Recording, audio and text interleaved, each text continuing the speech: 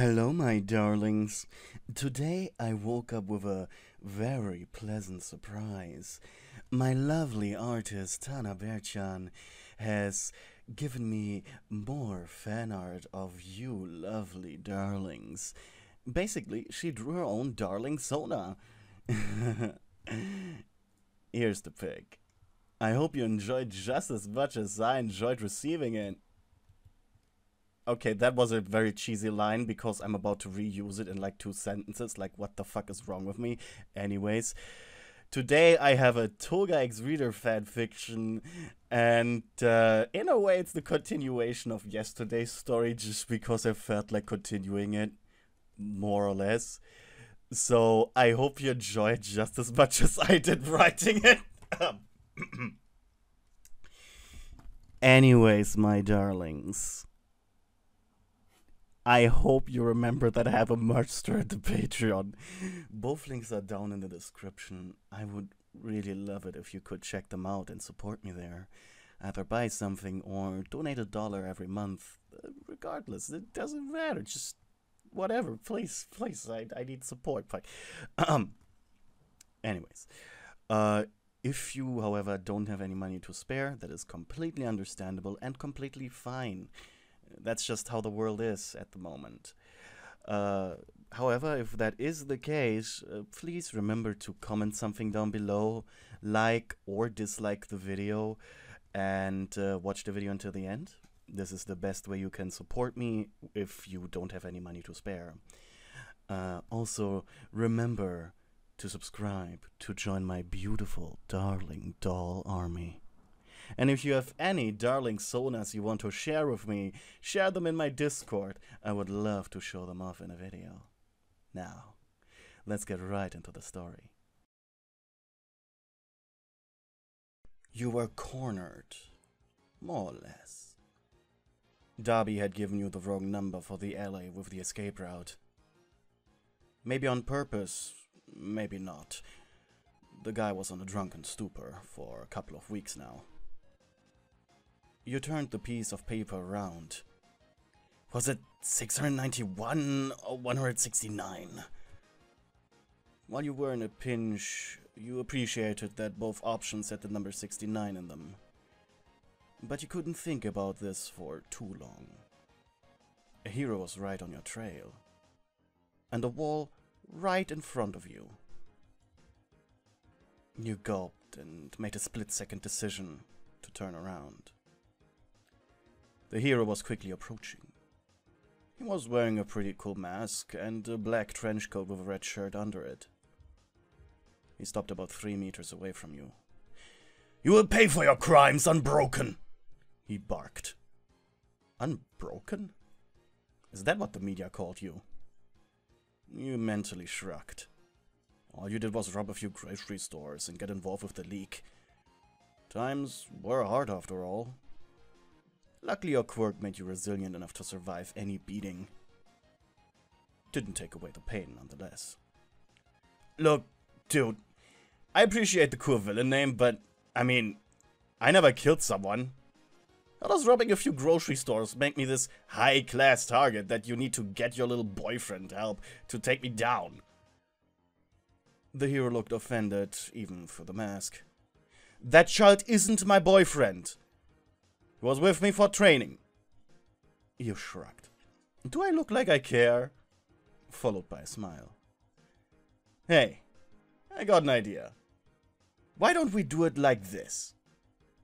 You're going to make me a high-class target tonight, and be the first on my list of people I kill. Never! Shouted the hero. He raised his right arm. It was completely covered by a black glove that was having tubes all over it. Something green was being pushed through them. I'm Nightblight! My quirk allows me to turn my own salvia into an acidic mist. Well, that explained the weird mask. And the weird tubes. The cloud shot out from his gloved hand. You wondered how bad it would hurt. With the same curiosity that killed the cat, you wandered into the green mist. Do you have a death wish? Barked Nightblight, and you simply coughed. The acid was pretty strong, making your body itchy and your skin seemed to sizzle, but it wasn't strong enough to counter your quirk. Upon realizing so, you opted to just rush the hero through the cloud. A fistfight broke out. A fistfight you knew you'd win, thanks to your quirk. A fistfight that was over within minutes. Nightblight was lying on the ground, his mask broken, revealing his pretty young and also pretty face. Green eyes looking straight into yours. Blood spouting out of his nose. A smug smile danced across your lips. You know what the best thing about this is? Nightblight didn't say anything, just stared up at you in fear. Your little gas was potent enough to kill any lesser man, but you pressed your boot on his face. Not me. Guess what? I bet my girlfriend will hurt me much, much more tonight after she's done with your little... You stomped. Peace! You stomped harder. Oh shit! This time you kicked. Apprentice! The hero coughed up blood. Was he still alive? Killing people was harder than Toga made it look like. You brought to justice, whimpered the hero. Up until now you were only mad that he managed to corner you, but saying this word, justice, just pissed you off. In a fit of uncomfortable anger, you grabbed the hero by the hair and began to curb stomp the back of his head, turning his skull and brain to mush. After the guy had finally croaked his last breath, you rolled off of him. Outside of satisfaction, the next thing you felt was exhaustion. While this had been fun, you also wished you had a gun. Wait. Gun? Oh, fuck! You exclaimed before fiddling with your pockets. There was it. The gun Kurogiri had given you. A cry escaped you. Only use it on heroes, and only under threat of you being caught for good, were his words. After all, you were among the few members of the League whose quirk was more defensive. You wanted to cry. Why am I so dumb? You thought. After taking another deep breath, you had enough energy to stand. Giving the limp body next to you one last kick in the face, you left the scene. Kurogiri, my man, my pal, my friend, I'm back! You shouted into the almost empty room of the League's current base. Tonight, almost every member was busy. Shigaraki was off doing supply runs, Spinner was in the basement working on his sword, and Dabi, as per usual, was passed out on the couch that stood in the middle of the room, an empty bottle of gin lying on his chest. Toga, Twice, and Mr. Compress were working on a special assignment, with you being the bait they used to fulfill the mission. You hoped they were okay. Ah, you are back. I hope your mission was a success, came Kurogiri's voice from the other end of the area. It would have been a shame if your first real assignment for organization was a failure. A horrible chill ran down your spine. Despite your light-hearted attitude towards everyone in the League, you deeply feared Kurogiri, while also respecting him for it. He had an authority no one else had, like a strict father. After regaining your composure, you replied more meekly, Yes, sir. I distracted the hero as expected. The hero instructed the boy to run to HQ, and then I killed the hero because I couldn't find the escape alley. Only now you realize that Maybe your assignment did fail. You weren't supposed to kill anyone after all. Good, good, chuckled the shadowy man. While it is a disappointing blunder you managed to get lost despite Darby's instructions, to me they were pretty accurate, but who am I to judge? You managed to not get caught. This just increased your value in the league. You gulped. You didn't realize how little you mattered to them, still. Now, I'm sure the others will return soon. Shall I make a drink for the young murderer? You couldn't see it, but Kurogiri was smiling. Of course he had given Darby the wrong address to send you to. He was carefully monitoring everything thanks to his quirk. But he also wouldn't have saved you if you would have failed. A notion he would now consider should it happen again after tonight. You nodded. Yeah, sex on the beach, please. Kurogiri chuckled. My treat. While you were enjoying your alcohol, the other members of the League of Villains trickled in and out. Shigaraki didn't pay you any mind when he returned with 4 large bags of groceries. Spinner, who had left his basement workshop to go on the toilet, had congratulated you on your job, but was gone just as fast as he came. And finally, Mr. Compress opened the door, letting Twice and Toga in. The girl immediately squealed in delight upon seeing you. "Hubby!" she shouted and sprinted towards you. "Hey, baby," you said. You were slightly drunk, but not enough to black out. "You're drunk again, aren't you?" she pouted. "Come on, baby. You know I can handle a few drinks." She buried her head into your chest.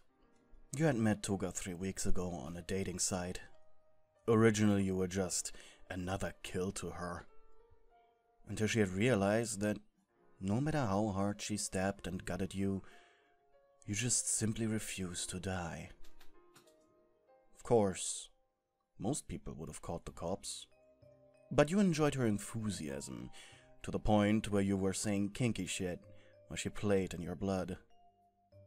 And somehow, this led to you developing feelings for her. Obviously, Toga developed feelings for people just as quick as they left, but due to you not leaving her, both literally and figuratively by dying, she must have grown fond of you. What helped you was that after she got exhausted from her violent outbursts, was how unbelievably adorable she got. You had a thing for clingy girls, mostly because you were a needy lover yourself. She mumbled something into your chest. "What was that?" You chuckled. "I love you," she sputtered more audibly. You gave a hearty laugh and answered, "I love you too, my darling."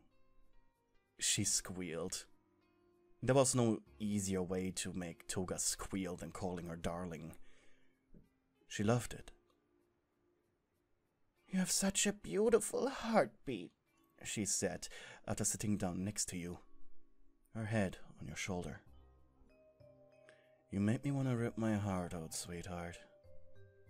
She looked into your eyes. "Promise?" You only replied with a smile.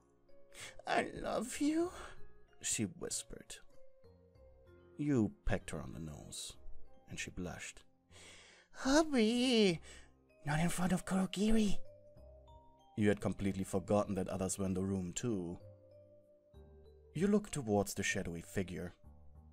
He was off a few meters, talking with Twice and Compress, probably about the mission. Which reminded you. "So, how did it go?" You asked her with a little bit of excitement in your voice. She grinned from ear to ear and pointed at her blood-stained clothes. "Wait, did you seriously not notice that?" "Thanks to Kurogiri, we grabbed the blonde guy and, he was so much fun to stab, but..." She paused and gave you puppy eyes. Not as fun as you. A chuckle escaped you and she continued. After he blacked out, Twice took him and threw him in the trash can outside, and we called his friends on his phone, and of course Deku was the first one to arrive first. Your smile faltered ever so slightly. Deku, your ex? I thought all your exes are dead. She shook her head. No, you didn't listen, she pouted. We fell in love at a summer camp. Well, I did. He was just so cute and like super heroic, and even Staney respected him. We hit it off immediately, but then his friends pushed me away from him. I was so mad. She puffed her cheeks. Deku, you thought before looking back into her wide eyes. Anyways, Deku took away the bleeding sack of rice potatoes, and we booked it to HQ. She pointed at her clothes. Didn't even have time to change. Her smile turned devious. Wanna watch me? You chuckled. Only if I get to touch too. She still was way too unprepared on your pervy remarks, and simply laughed, then chuckled, then laughed again, while blushing like a tomato. Jesus Christ, you took our fucking room! Groaned Darby from the couch. No one wants to see that. You scoffed at the patchwork-faced man. Dude, just go back to sleep, seriously. Darby grumbled. I'll burn you to ashes, he said. I'd like to see you try, was the only remark. Darby groaned. He knew your quirk, Unbreakable, made it pretty much impossible to kill you. Your bones were too strong to break, and your flesh regenerated too fast. Also, he had a hangover and was really not physically capable to stand up and bother with this. You know what? Just shut the fuck up, I'll let me sleep. And with that, he turned around into a more comfortable position on his stomach and began to silently snore. Once again, though, you thought of this Deku character. And maybe, just maybe, you hoped that the next person you would kill would be him.